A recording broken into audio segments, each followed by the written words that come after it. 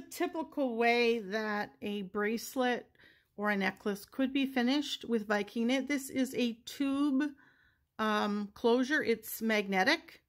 So you can see that it's silver and gold, and I used that on this gold colored Viking knit.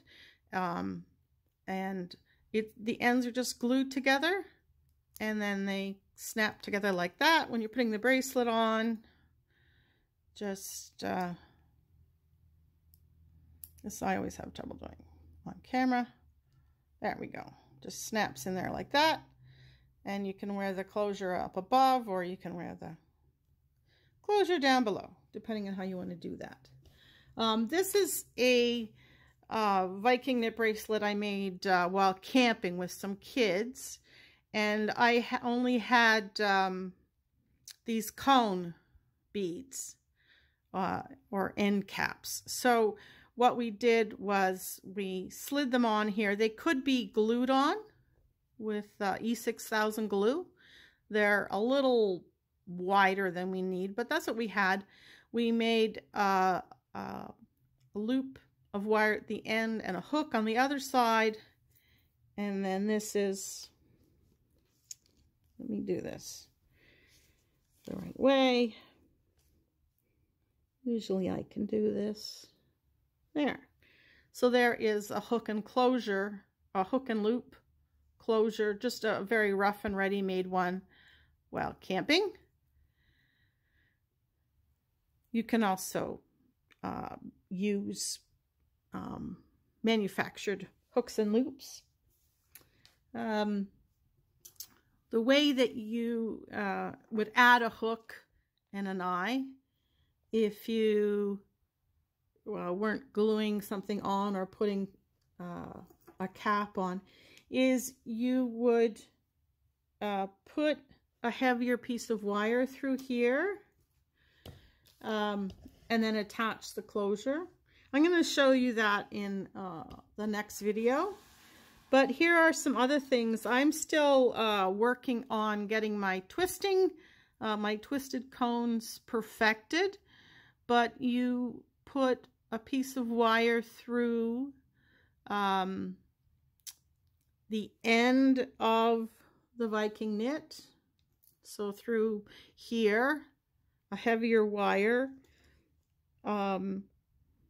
And you can put a loop on here. You can fold it, put it back through a little bead, and then wrap a cone. Here's just an S hook, and it makes a bracelet like that. Or you can put a bead cap on the end with a wire through and do a wrapped loop, and then add a closure to that. You can also do something like this. This is something I was experimenting with. I've used two pieces and I've joined them with this knot, and then I've made a wrapped loop that I'm going to glue on one end, and then a wrapped hook that I'm going to glue over these two pieces on the other end for a bracelet.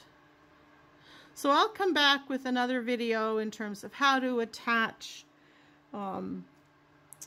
this particular one with the glue, and probably one other type of clasp. And then I'm sure there are lots of videos or tutorials online that I can point you to for adding your own clasps. There's so many things that you can do with Viking knit once you've made the knit itself. Here's a bracelet with some large hole beads added. You could do a necklace. Here's a nice glass pendant I've repurposed. Here's a bracelet. This is a slide-on bracelet with a hematite bead and a couple of end caps. This is a larger one. I've just put this pendant on here. It's not a great pendant. It's got a flaw down in there, but Again, you could make a lovely necklace with the pendant on it. Here's another glass pendant. Make your own little closure.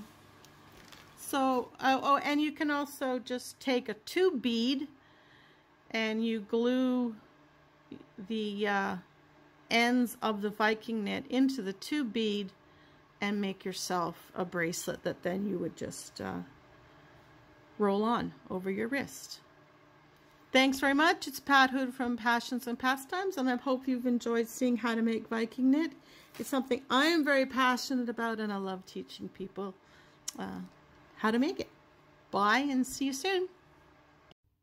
Okay, now that this piece of Viking knit is finished, I'm going to attach a clasp, and here I have a magnetic clasp. It's silver and gold tone. You can see it's quite strong. I use these for Kumi Himo as well. There's a close-up of it.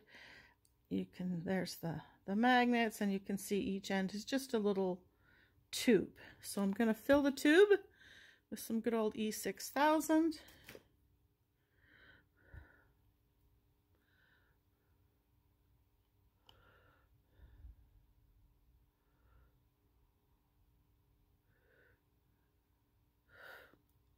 Okay.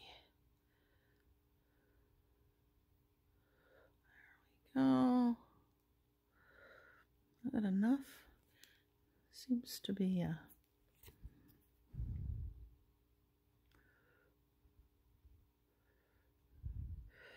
nice thing about E6000 is that it does fill in the gaps, so it's going to get in there with the wire, just like that, and I'll be able to clean off any excess afterwards. So I'm going to get that off. Let's do the other side. Same thing. Tube in, squeeze, good amount.